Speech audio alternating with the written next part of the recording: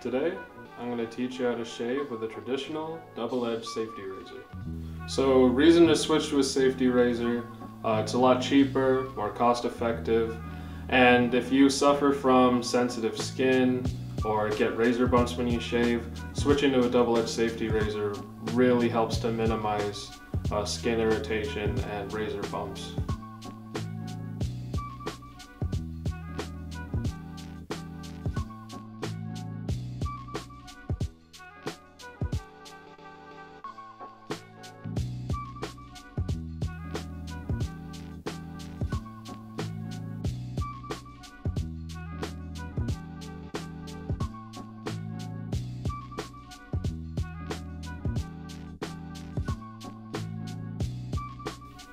So the first thing you're going to want to do is moisturize your face. You could do this by showering before you shave, or you could just put a warm towel on your face or just wet it up. What I like to do is I use a pre-shave balm. This is Bevel Priming Oil. You just put a little bit on your skin before you start shaving. You're going to want to get about like a nickel size. So I'm just going to get my shave brush a little wet.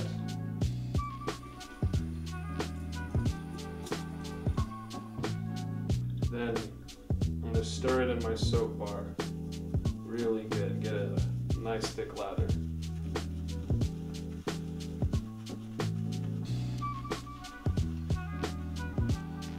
Okay, then just brush it across my face.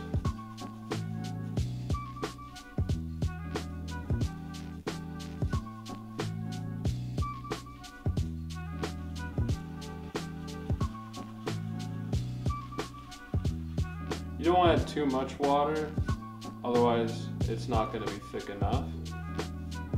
You're going to want to get a ton of it on there. Make the mask as thick as possible.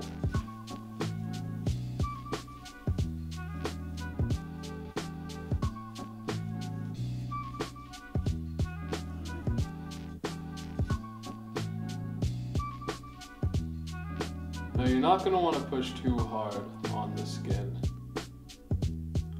With a double-edged safety razor, the weight of the blade itself just makes it glide across your face and takes hair off really easy.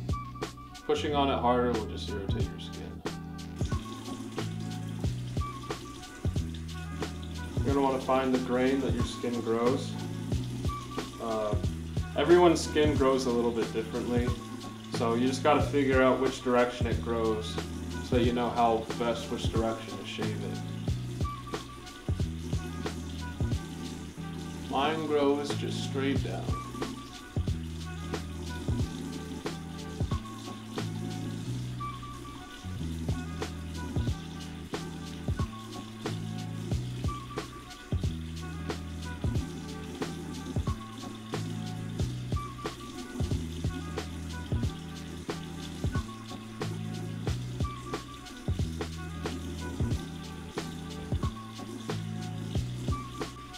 Once you're done, you're going to want to rinse your face.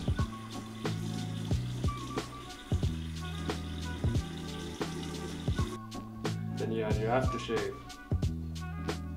So the best aftershave for razor bumps, I find, is Bevel's Restoring Balm.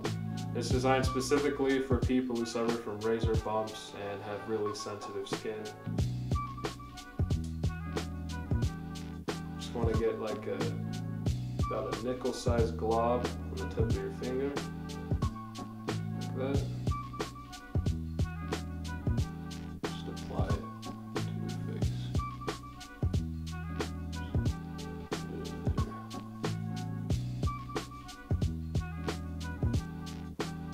This stuff will help you smell good too. It smells really nice. Alright, I'm done with my shave. Got clear skin for the most part.